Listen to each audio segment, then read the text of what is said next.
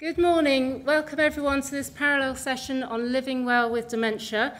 My name's Dr. Caroline Bellchamber. I'm Professional Education Lead for Sue Ryder, and it gives me a lot of pleasure to be chairing this session today.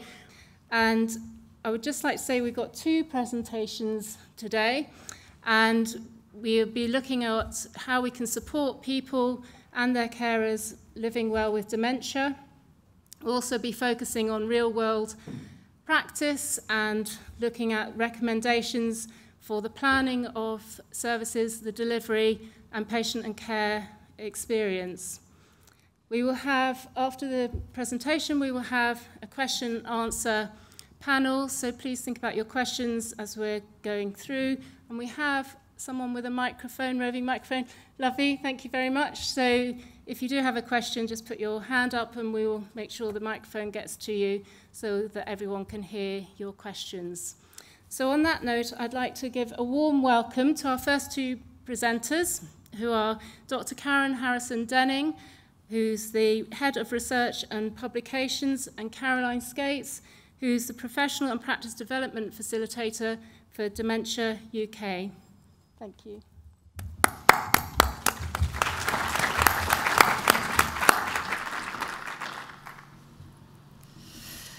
Is it still good morning? Yes, only just. Good morning. My name's Karen Harrison-Denning, and I'm going to start off this presentation. And we were asked to come and speak to you today about living well with dementia. So what am I going to look at?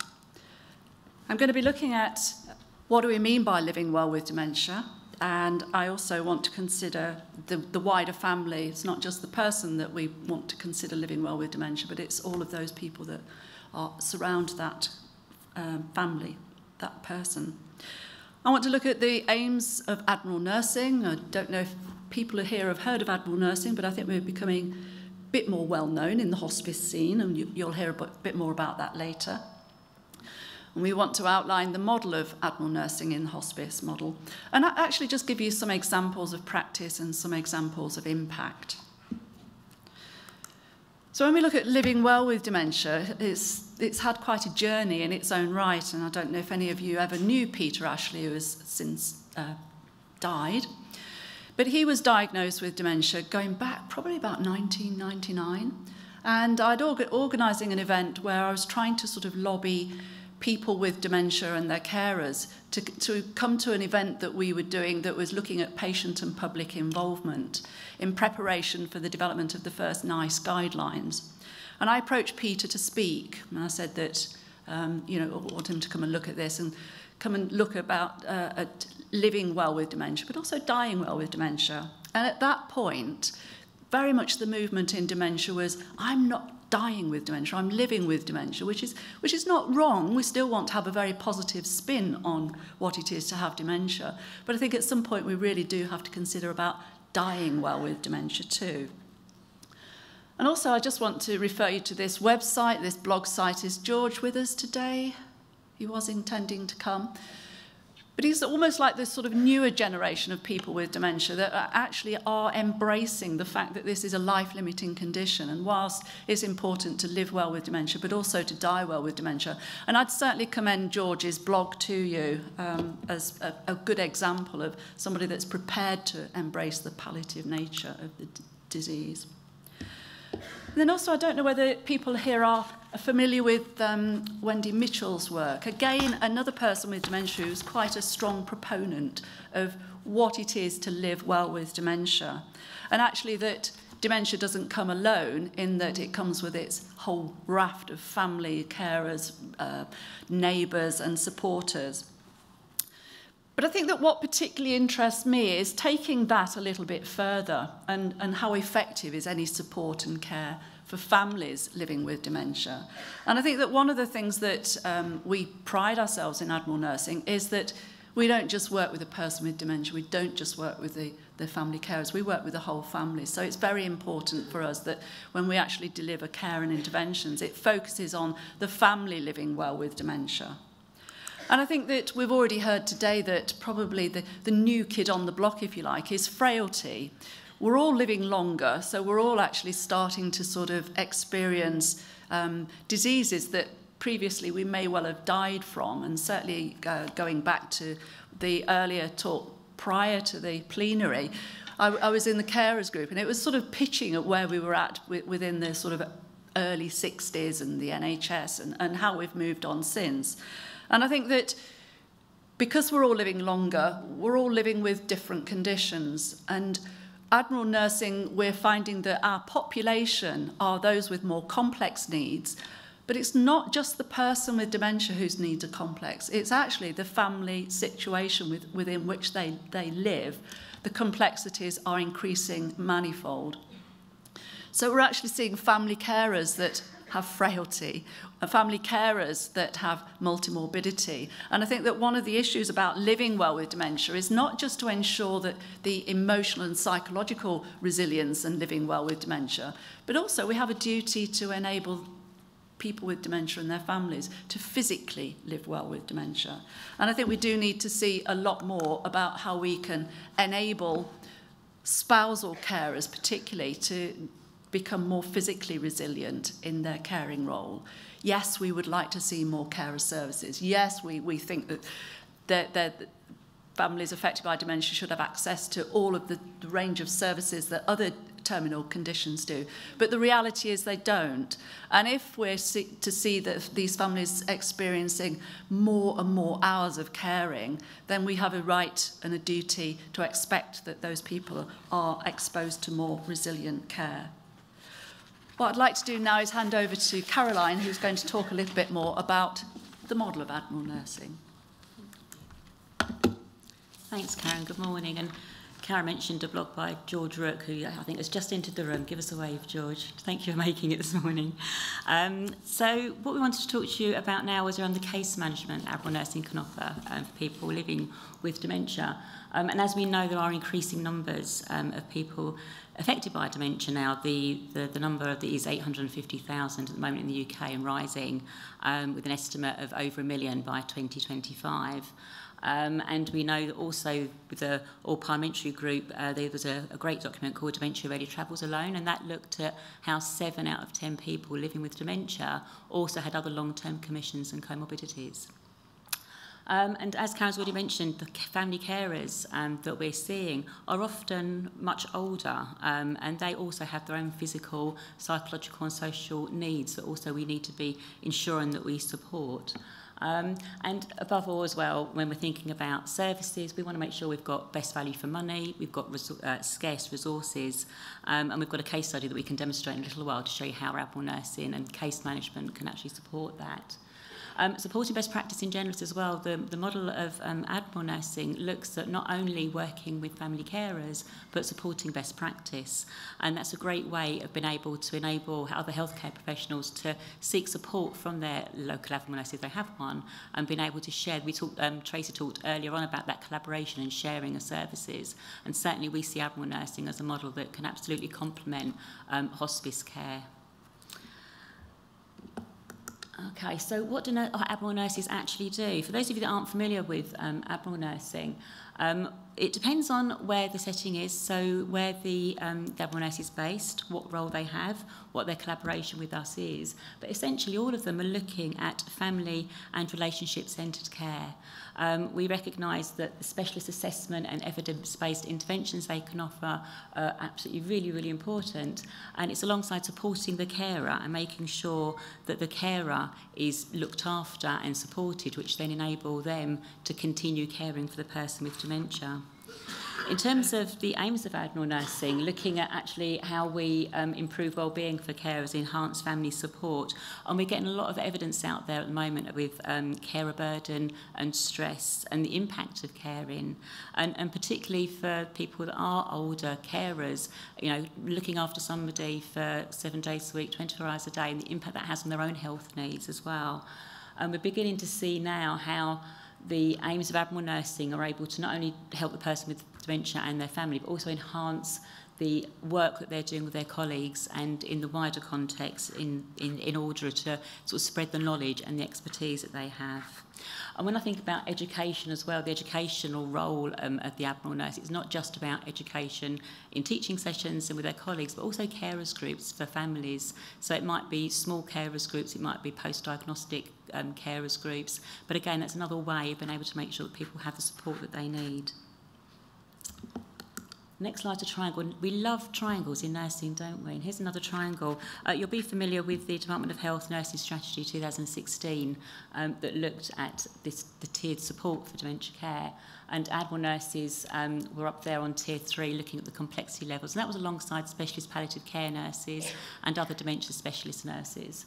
We also really see Admiral nursing as influencing at tier 1 and tier 2, so tier A and tier B, by using that case management approach and making sure that actually that each person, each level, has the support they need to be able to deliver appropriate and well-timed dementia care.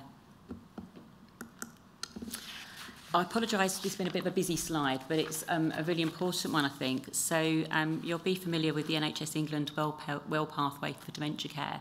And what we asked our Admiral nurses to do was to map their interventions and their care to that well pathway. So as Caroline said, the slides will be available afterwards. It's a little bit busy, but it just demonstrates, I think, how Admiral nursing can fit in right from preventing well, because it can be sometimes that the carers have got their own concerns around their own cognitive function, actually what support they might need, right through to the person being diagnosed with dementia, how that support is then given, thinking about actually managing with interventions, actually what we can do to support them to live as well as they can. And then right through until end of life and dying well with dementia. And this is my favourite slide. So overall, we have 260 Admiral nurses in the UK. They go across all settings, so we have Admiral nurses in the community, in acute care in hospitals, in care homes, and now a growing number of nurses in hospices. So the little blue blobs we've got there and the list of nurses alongside, list of services, are the 15 posts that we've currently got in hospices in the UK, and there are others in negotiation.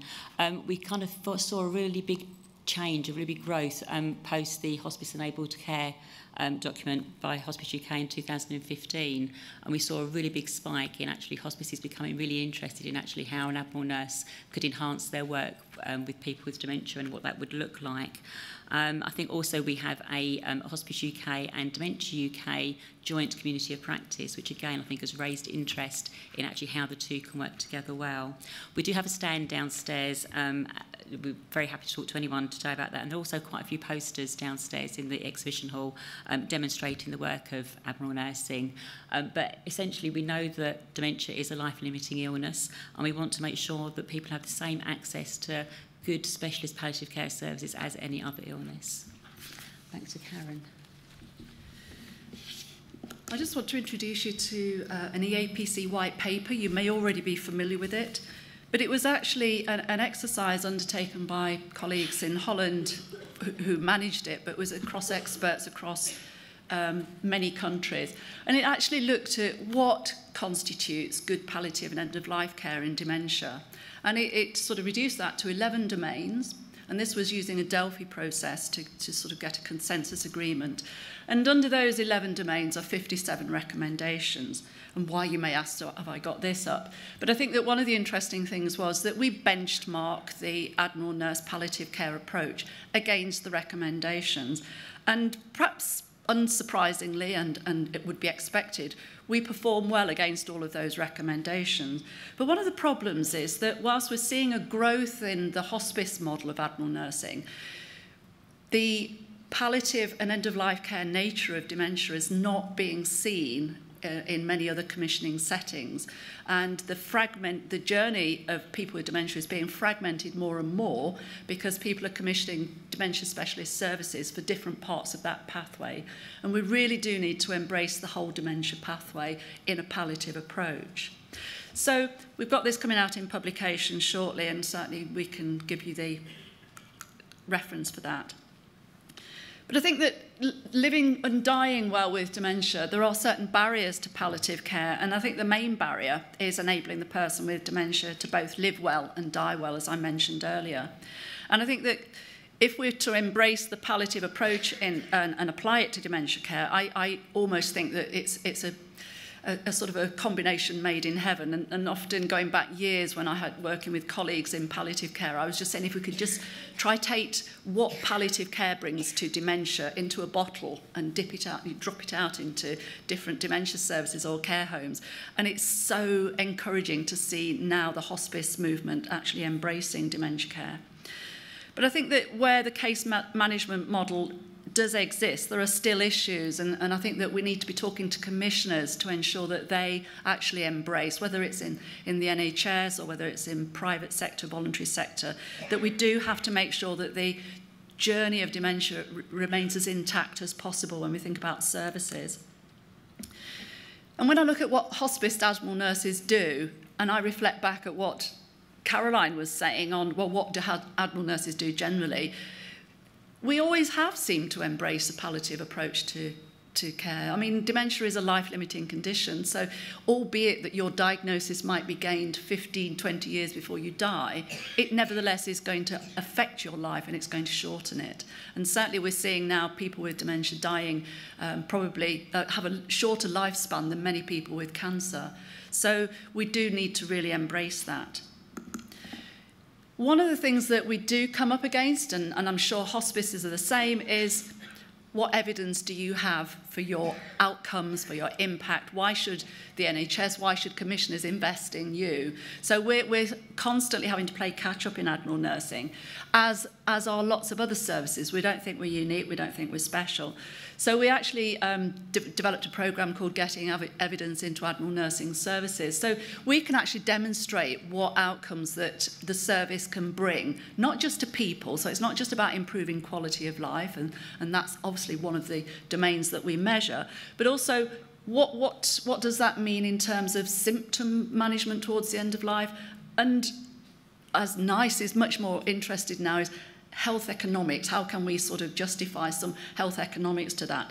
So we're just sort of slowly but surely exploring our measurement systems with hospice, what you already collect, but then what is much more relevant to dementia care. And certainly with things like IPOS-DEM, we're now actually seeing that some of the measures that you're already using are now being validated within the dementia field. Now, this algorithm was featured in the EAPC white paper, and I think it's quite interesting, and I just want to show you why. Because in a way, the diagnosis of dementia has often overshadowed any other condition. So if there's any symptoms of distress, traditionally they've always been seen as a feature of the dementia, rather than for whatever underlying condition that there is. And there's been an awful lot of research over the last 5 years about the symptom burden in dementia, physical symptoms. But I think that in a way, some people sort of say, well, when do you stop living with dementia and when do you start dying with dementia? And I think that that's one of the big uncertainties, and where we have to really look at an individual situation and an individual person. But I think that this is quite useful, and I want to just talk you through a case study. Obviously, it's anonymised, but it is a case study in fact. And here we had a lady with moderate dementia living alone at home, supported by her daughter, who lived fairly close, but had her own life, her own working life, her own family. And mum was also diagnosed with Crohn's disease. Now, what had happened before the admiral nurse got involved was that each flare-up of her Crohn's disease was treated as a separate incident. So each time she became very unwell, nobody recognised that it actually was a flare-up of her Crohn's disease. It was diagnostically overshadowed and seen as part of her dementia, admitted to acute hospital, treated, and out she came again. Caused a lot of distress, both for the family and for Mrs. Schultz herself. And it was expensive care, because did she need to go into acute hospital? So if you looked at that previous algorithm, where would she be? She's got moderate dementia, okay. But you could say that if she was having all of these repeated admissions, and we were talking about 8 admissions in 6 months, then is that indicative that this person's nearing the end of their life? Because some people would actually see that and think about moving the goals of care to comfort care. So is that where she was? Should we now start looking at maximising comfort? Well, what happened was the admiral nurse actually translated what Mrs. Schultz was displaying in light of the diagnosis of dementia and in light of her Crohn's disease flare-ups, and actually managed to bring the care and treatment, coordinate the care and treatment of Mrs. Schultz's Crohn's disease to the point where the family became much more aware of her symptoms of relapse, that they were able to intervene much quicker, that they, in actual fact, were validated to administer the medication to maintain her well-being. And in the 6 months following that, there were no hospitals admission. So I would arguably say that, okay, yes, moderate dementia, but there's no reason why we couldn't still actively treat and support her multimorbid condition, her Crohn's disease, to enable her to live well with both her dementia and her Crohn's disease. So indeed, it shifted our focus of attention to actually we should still be maintaining function, even though this lady was in a moderate stages of dementia. But one of the interesting things perhaps to commissioners was the cost effectiveness of that. Now, this is just one case, and you sort of predict what the costs were to treatment prior to the intervention of the admiral nursing, and then looking at that same service utility for the equal period thereafter, and what difference did that make? And in effect, for that one person, there were over £11,000 saving simply by preventing her admission to acute hospital. And this is actually aside any measurement of quality of life and actually helping Mrs. Schultz and her daughter to live well with dementia. I'm going to hand you back to Caroline. Thank you. So this is one example of a hospice nurse evaluation that we did. There's an amazing admiral nurse called George in the Earl Mountbatten Hospice in the Isle of Wight. And we evaluated her service after a year and were able to say that she managed 43 families with quite complex needs. She trained 237 staff, and 91% of people with dementia actually died in their preferred place of care. But I think when you talk to Jill about actually her experience and actually working as an admiral nurse for the first time in that hospice, what she was saying actually, it's about that confidence of the staff caring and that culture shift that's a little bit unmeasurable, I guess. But what was really apparent to her was actually how the work that she'd done was able to really move on dementia care in her hospice. And the service evaluation team that we have at Dementia UK were able to support Jill in that process to provide her evaluation, which is a great way to demonstrate what she did for that year. Just to try and bring things to conclusion, I know we're running out of time already. This is really around how we gain evidence. So at the beginning, the outcomes for families affected by dementia. We know that we can improve how people live with dementia, lower levels of depression, anxiety in family carers, better access to information and support, and high satisfaction for people that are being carers. And that's around the case management work and of nurses actually working with families. But also around supporting best practice, so improving outcomes for people with dementia by making sure they've got good access to support, to reduce GP call-outs, reduce inappropriate hospital admissions, all the things that's demonstrated in Karen's case study, really, to show that actually how we can enable people to live as well as they can with dementia. On our website, we've got lots of resources. And we've also, the next slide I'm going to show you is actually a very short 3-minute animation film that we'd like to share with you. We've talked a lot about how admiral nursing focuses on family-centred, relationship-centred care. And although we've talked a lot about living well with dementia, making sure people have the best quality of life, there's also times when the admiral nurse acts as a conduit, if you like, in a way to actually be that connection between the person with dementia and their carer should those connections get more difficult and those relationships begin to struggle. It's only 3 minutes long. I'm going to click next. I'm not sure it's going to come on straight away, but it is quite a powerful video. It is available, like I said, on the website, but we think it's a really good way of demonstrating what admiral nurses can do. I probably need to click again.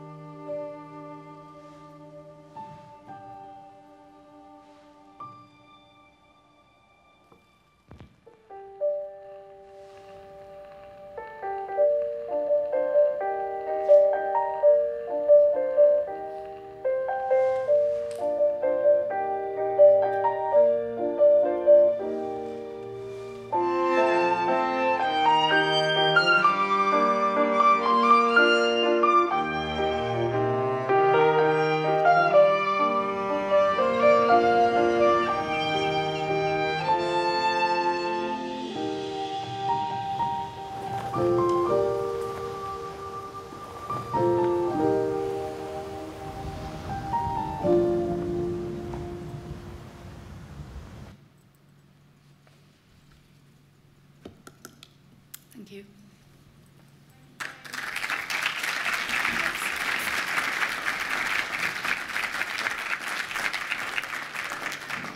Animation, thank you for sharing that.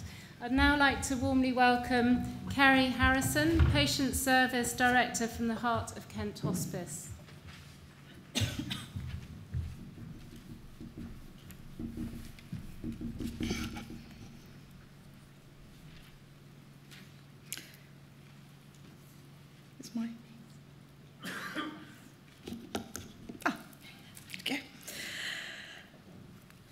Thank you to Hospice UK for inviting me to speak today. I'm going to tell you about the dementia service we run at Heart of Kent Hospice. I will explain our decision-making as a story. We all know the dementia statistics and how prevalence is only set to rise in the future. Caroline spoke about some numbers. It is a story because it's absolutely patient-driven. I will tell you how the story developed, how the service has developed into the service we have today, what the challenges have been along the way, looking at key points and question, would we do anything differently if we were starting again? Heart of Kent Hospice is just outside Maidstone, the county town of Kent, and like many hospices, we offer inpatient, community, family support, living well, bereavement, educational services and dementia service. We feel very strongly that our services are not all about a building.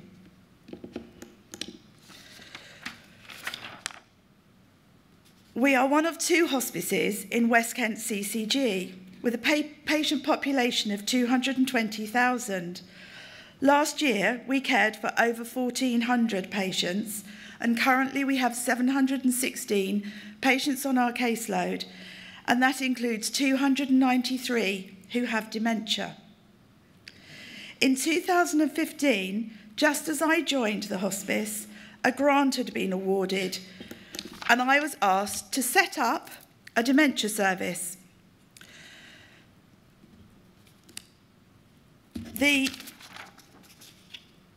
One dementia clinical nurse specialist was appointed, and there were 6 dementia patients on the caseload. It became very quickly clear that we were getting late referrals, patients nearing the end of their lives, often as late as 24, 48 hours prior to death. This told us that we needed to educate referrers, GPs, district nurses, and care home staff, letting them know that they could refer patients earlier in their disease trajectory. The Dementia CNS attended gold standard framework meetings and promoted the service to all external healthcare professionals. But still referrals came late. with no time to build meaningful relationships, and we were unable to achieve any advanced care planning. We thought about the barriers to early referrals. Was it lack of knowledge that the service existed, healthcare professionals uncomfortable about referring to a hospice, having to instigate those difficult conversations, lack of time to explain, even if they understood, what the hospice role could be in supporting dementia patients and carers, and fear from patients and carers. Does this mean I'm dying? I do not need a hospice yet. In the first 6 months, the number of patients referred slowly grew. The clinical nurse specialist, Tracy, remained frustrated that she could not achieve good advanced care planning, which she knew could improve outcomes later as the patient's illness progressed. It should be noted at this point that personal experience was a key driver for this nurse to support patients to achieve future planning wherever possible.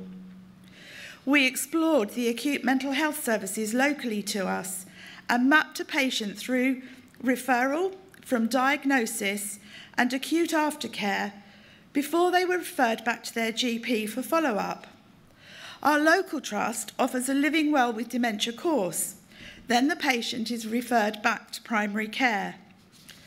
We approached the trust, the memory clinic team, and told them about our plans to get to meet dementia patients and their carers soon after diagnosis.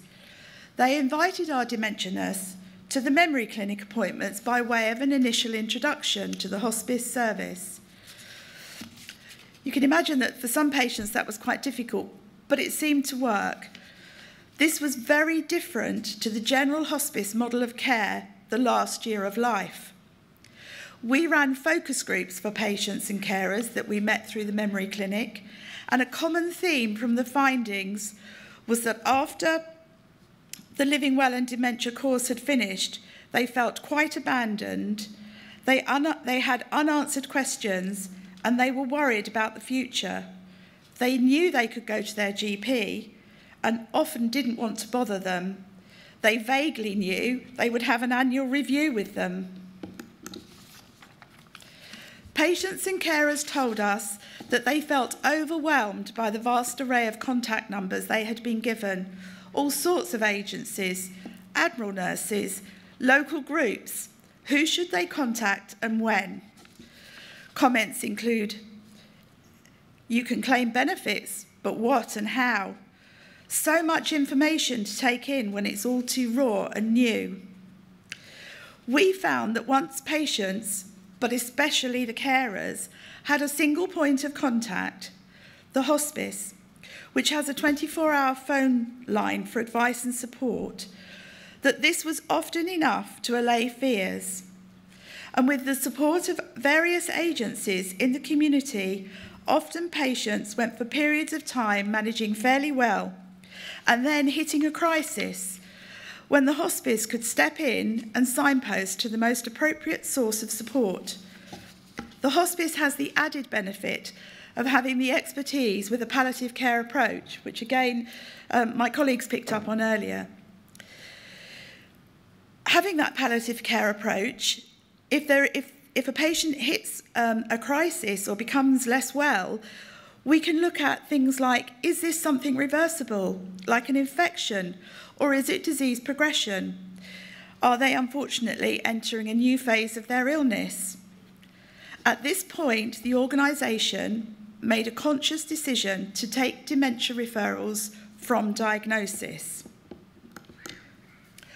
Were we ready for the tsunami? Was this a risk? A second dementia nurse was employed, and at this point we had to work with our trustees to help them understand that dementia care should become a core hospice service because it is a terminal illness. It was a challenge moving the trustees, getting them to understand that we wanted to provide an equitable service for patients, whatever their disease, that hospice care for dementia should be on the same platform as motor neurone disease or multiple sclerosis. We also felt that the service would future-proof the organisation, knowing that dementia and frailty are going to be big concerns for the years to come. We engaged with the trustees through one-to-one discussions, providing education and information, but most importantly, showcasing the services. I would challenge anyone to attend our Dementia Cafe and witness 50 to 60 patients and carers. I would challenge them not to see the impact that 2 hours has and not to feel humbled and recognise it as a much-needed service. I know from a colleague at another hospice that a different approach was taken using a grant for dementia. Same grant, I think. They initially looked at training teams within the organisation to be dementia friendly. They employed a clinician to do this, but their board were keen only to focus on education and not a clinical caseload, which left the clinician feeling frustrated and actually questioning were there missed opportunities and conflict around disease-specific specialism and the core hospice services.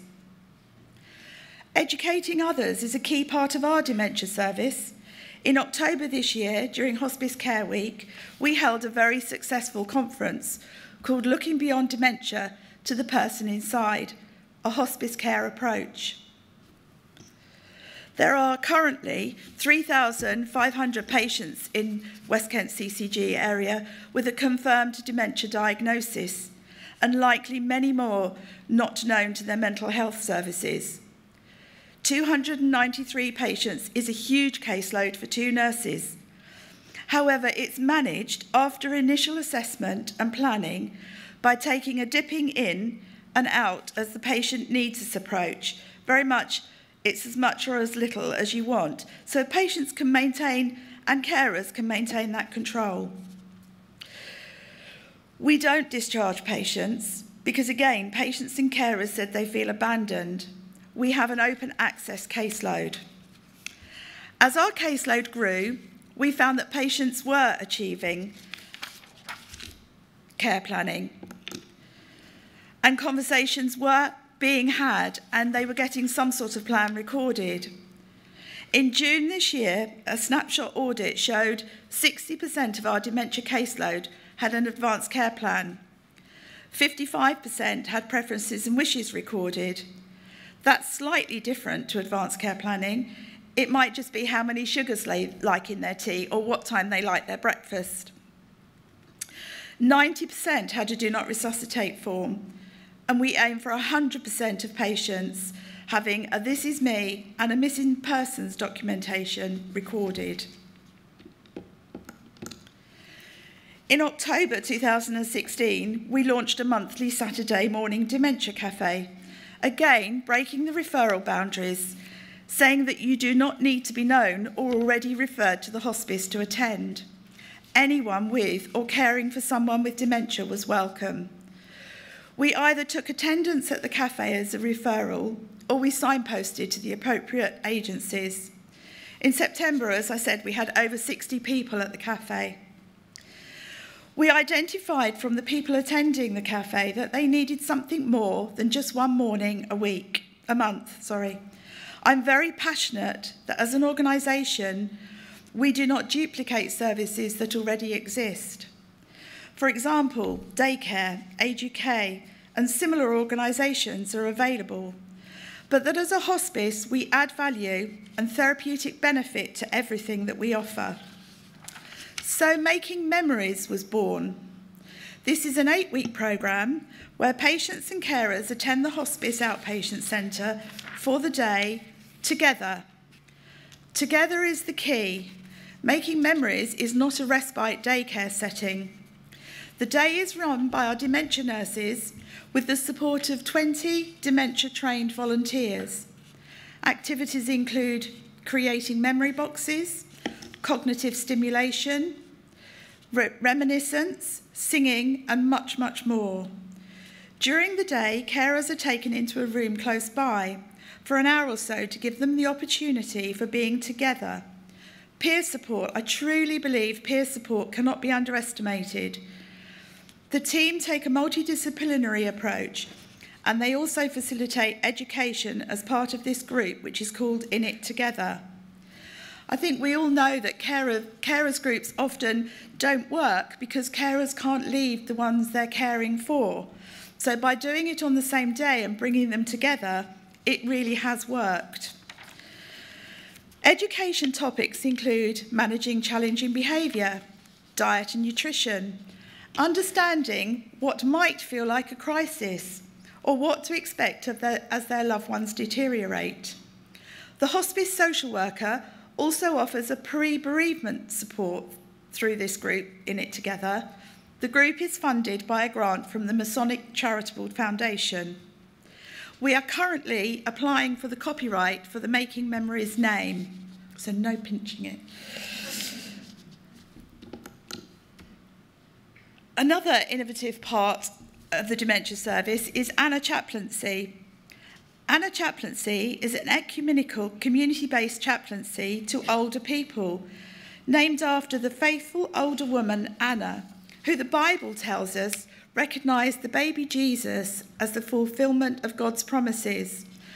Working with our local churches, we believe we are the first hospice to host Anna Chaplains and Anna Friends to support dementia patients and their carers with their spiritual needs. Heart of Kent Hospice has also embraced the Namaste approach to dementia care and delivers training to care homes. Namaste is from the Hindu to honour the spirit within.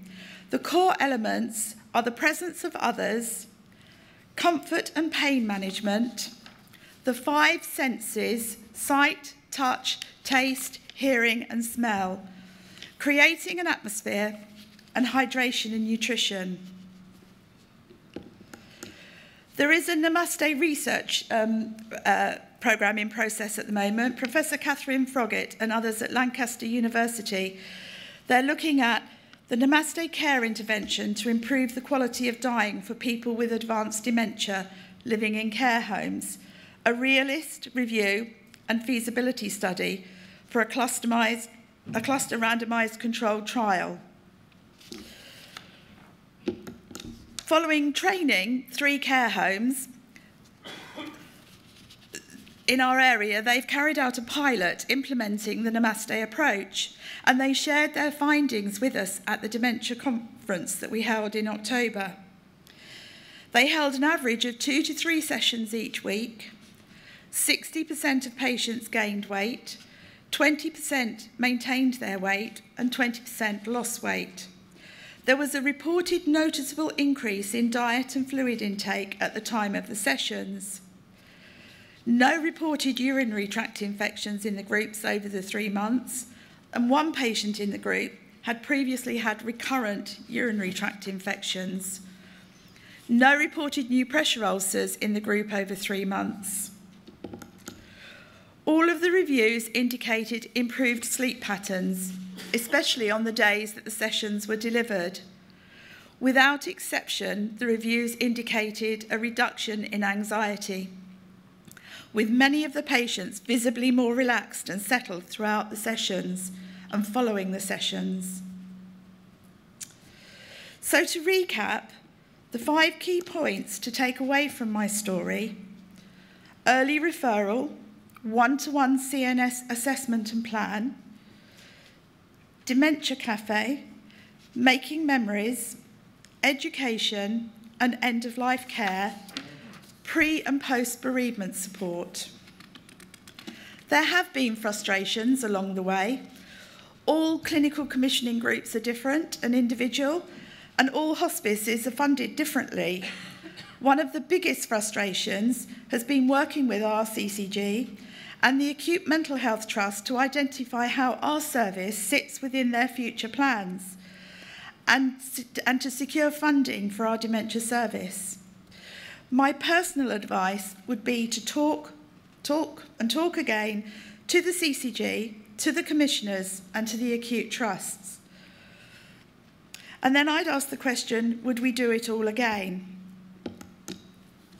Yes, we would. I'd like to just leave you today with a poem written by Nicola, one of the nursing home carers.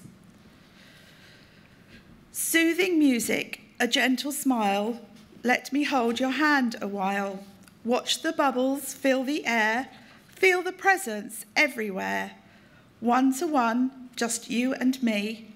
Welcome, dear, to Namaste. Scented oils smell so sweet, massaged into your hands and feet. Looking into your eyes so deep, watching you as you drift off to sleep.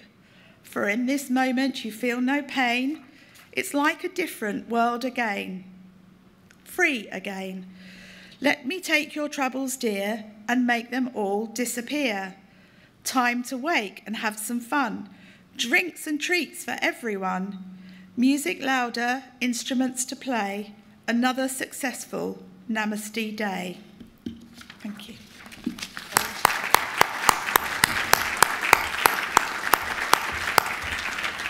So some really good talks and lots of key messages. Is there any, or are there any questions from the floor? If you put your hand up. Oh, lovely. Thank you. There are 12, so 6 patients, 6 carers in each group, and it's an 8-week programme.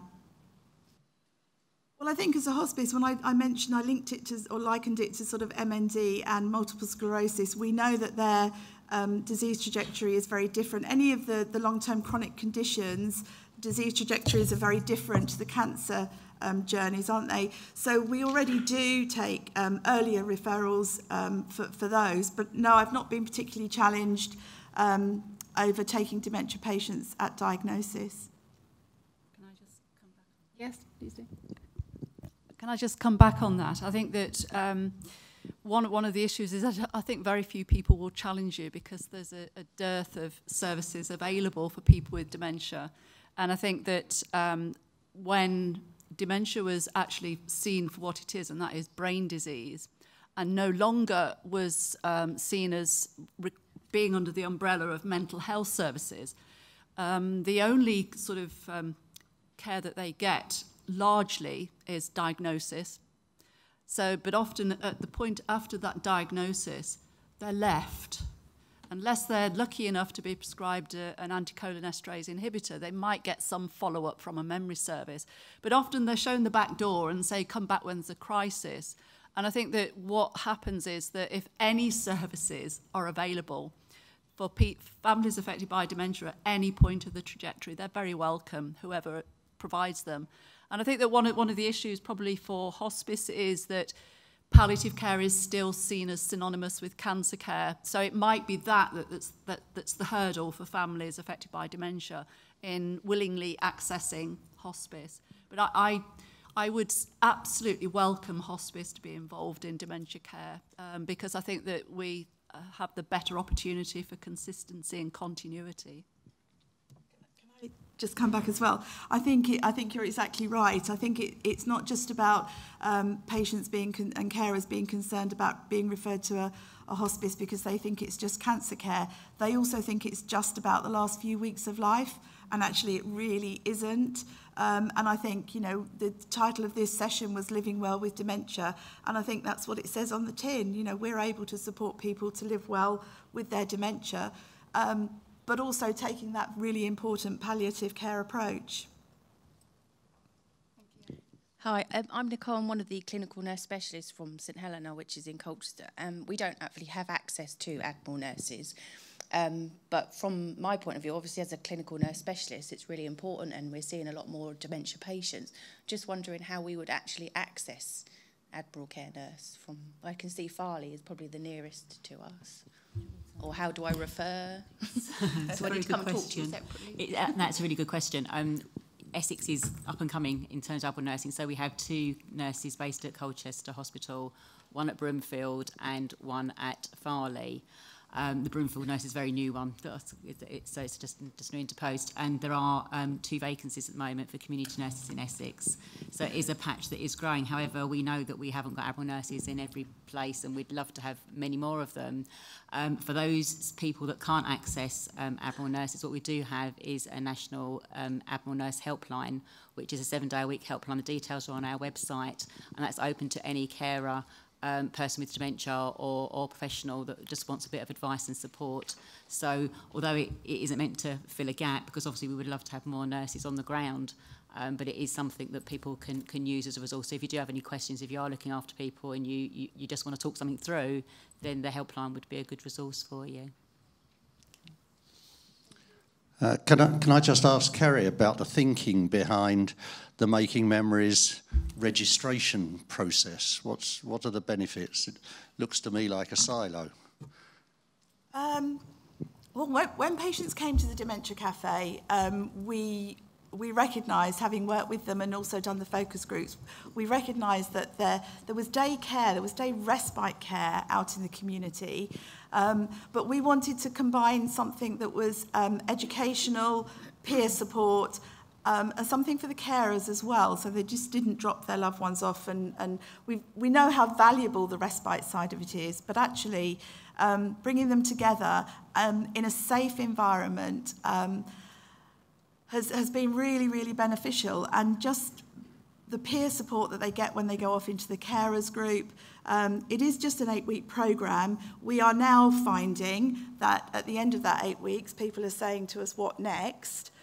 They then come back and continue to come to the Dementia Cafe. They also come to our regular drop-in and living well groups that the hospice run. So they're accessing us in different ways. But it's not siloed. It works very well, but it's just trying to meet the needs of so many, really. And they're referred in through, so although people don't need a referral to come to the Dementia Cafe, the patients that come to Making Memories programme are known to us through the cafe or through the general caseload and are referred into that group. The decision to register it. Just the name, really, just to be able to protect the name. So that we can roll it out. Sorry? Yeah, so we can roll it out to other hospices, roll the model out. Well, oh, lovely, thank you. Hi, my name's George Rook. I chair the Three Nations Dementia Working Group and our local Dementia Action Alliance. And I also work with Dementia UK to promote Admiral nurses, who I think are fantastic. What I've heard this morning is wonderful. And speaking on behalf of people living with dementia, we would love more of this. It's been said just now that services are very patchy, they're very sparse, and it tends to be a medical model. We need the other stuff that you do, which you know, the joining up of services for us, the providing support for the family, whether they are biological family or neighbours, whoever. What I wanted to ask was, and I may have missed this earlier on, but is there a sort of general decision to move towards having all hospices hosting Admiral nurses and moving into providing long-term palliative care for people living with dementia?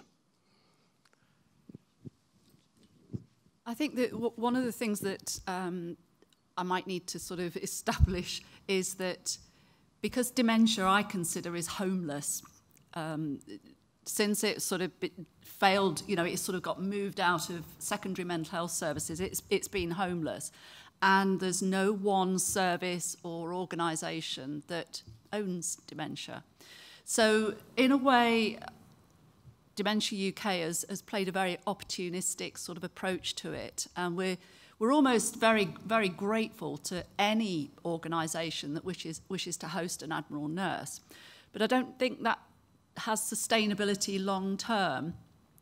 And I think that we should actually look at care services that are embracing of all conditions, really, and all ethnic minorities and cultures. And I think that you were mentioning about silos, and a lot of families affected by dementia don't want to be lumped into a dementia service, but they just want to be seen to be people still. I was listening to a woman speak about, she had dementia, and she said that the day before she was diagnosed, she had a love of roses. She just used to go into her garden and she would prune and tend her roses. After the diagnosis, then it was expected that we find the evidence for horticultural therapy to be of benefit to somebody that has dementia. And I think that that sort of stance really highlights how 30% of us in this room will have dementia at some point. We are people with dementia. People with dementia are us.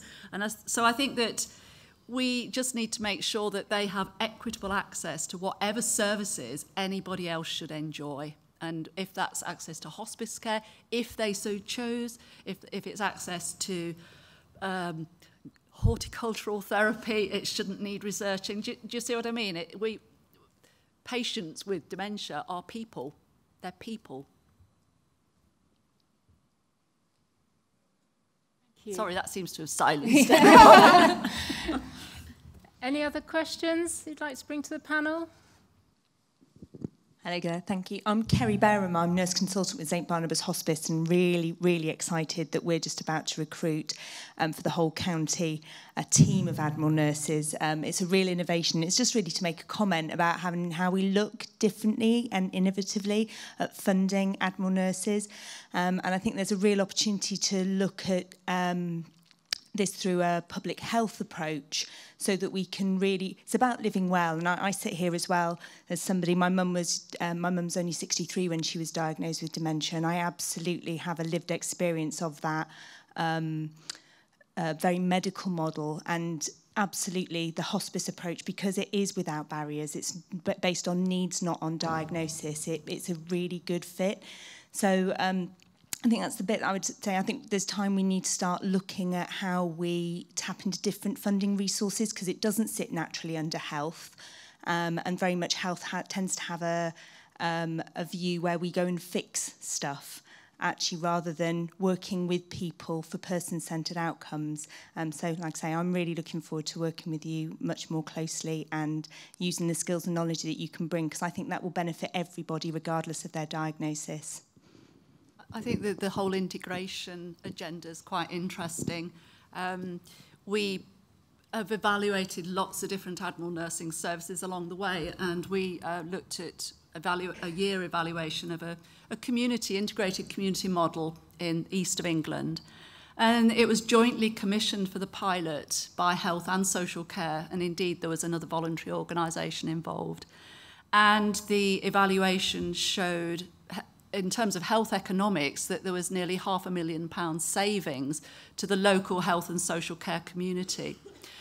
But because it wasn't easy to unpick who the savings were for, there was a bit of sort of disagreement as to whether the main benefits were to health or whether they were to social care. And indeed, I think that part of it featured on a BBC documentary where the public actually voted on where money should be spent.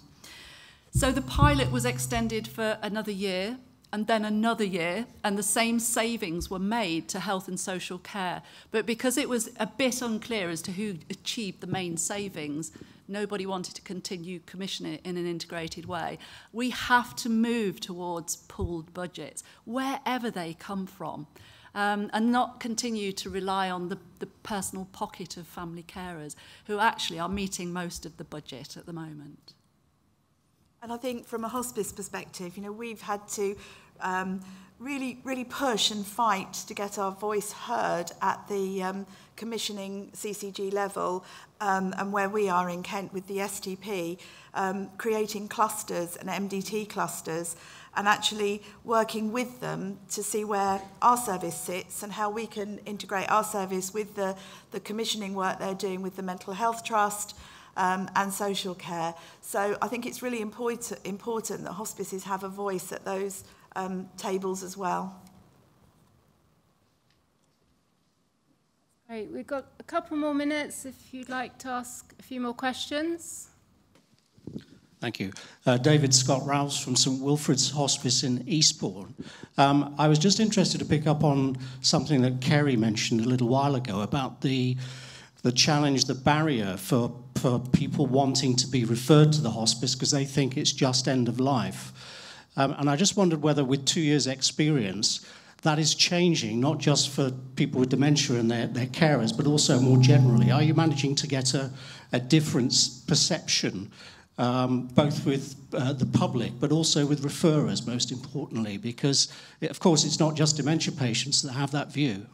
No, exactly, and I think you're exactly right. My CEO, who's in the audience today, we were at an STP workforce conference, and Sarah gave a talk on a myth-busting talk, and it was to a room full of healthcare professionals, 250 or so, and actually the comments it got that from the healthcare professionals that actually they didn't fully understand what a hospice did. So I think if the healthcare professionals and the referrers don't fully get it, you know, we've got a job to do with the community, and it's a huge part of our strategic aims going forward is to actually make sure that over the next few years that the public, especially our local community, but the wider public do understand what we do. So yeah. Definitely. Thank you. Kay Green from Mary Ann Evans in Nuneaton. I was just really interested, Kerry, you said you appointed a CNS. Having managed over the decades lots of teams of CNSs, did you go for a CNS with a mental health background and experience in dementia? Or did you go for a CNS with a palliative background? What was your specification? We went for a CNS with a palliative background, but she had done the European Certificate of Dementia, Specialist Dementia Care, and she had a huge personal insight into dementia care, and then that fueled her study and her wish. So we have got both our CNSs have got a palliative care background. I think the interesting thing that we're looking forward to is working with the SDP and the clusters, because they're integrated, they're obviously coming from the mental health background. So I think there'll be a mixture, and I think that would be really, really helpful. Can I just follow up on that? For Admiral nurses based in hospices at the moment, we've got a mixture. So we've got some RMNs with an interest in palliative care and some RGN palliative care nurses with an interest in dementia. So it's a mixed model for Admiral nursing at the moment.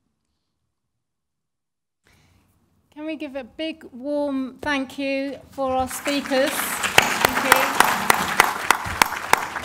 you. Really transforming palliative care and looking at new ways of working.